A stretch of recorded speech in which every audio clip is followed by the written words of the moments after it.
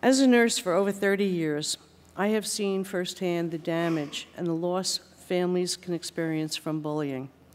The emerging world of cyberbullying is taking a toll on our students in ways we couldn't even imagine just a few years ago. Traditional acts of bullying extend beyond the halls of our school buildings and have found a new home on the internet. Through this hearing, we will explore areas of concern related to cyberbullying and how it is compounded by traditional forms of bullying. While the overwhelming number of our students are safe, it is a parent's worst nightmare to learn that their child has become a victim of crime or other incident. Acts of bullying can quickly escalate into cyberbullying, which, as we know, is far-reaching and can lead to outbreaks of violence. According to a February 2010 Pew report, 73% of wired American teens now use social networking websites, a significant increase from previous surveys.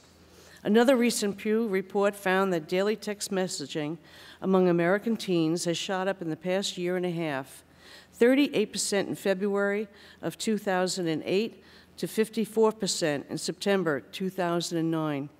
It's not just frequency. Teens are sending enormous quantities of text messaging every single day. Half of our teens send 50 or more text messaging a day, and 1 in 3 send more than 100 text messaging a day. As a parent, knowing that your child has been the victim of any form of bullying can be heartbreaking. So too can learning that your child is a bully. These days, cyberbullying can have dire consequences. The emotional and physical impacts of cyberbullying have become more severe than ever, and we need to be proactive in dealing with this serious problem. Students cannot learn and teachers cannot teach in environments that are unsafe and frightening. Students ought to be able to focus on learning and gaining the tools they need to succeed in life, not worrying about physical or emotional violence. Another theme that I think is important that you will hear running throughout this hearing is the effective cyber safety efforts must include coordination between all interested parties, especially the students.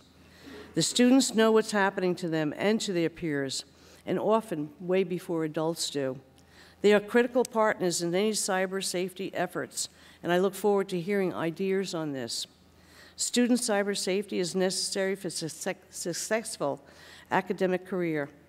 We cannot legislate morality, nor insist on kindness, and we cannot criminalize meanness. Awareness and education hold the key to any solution.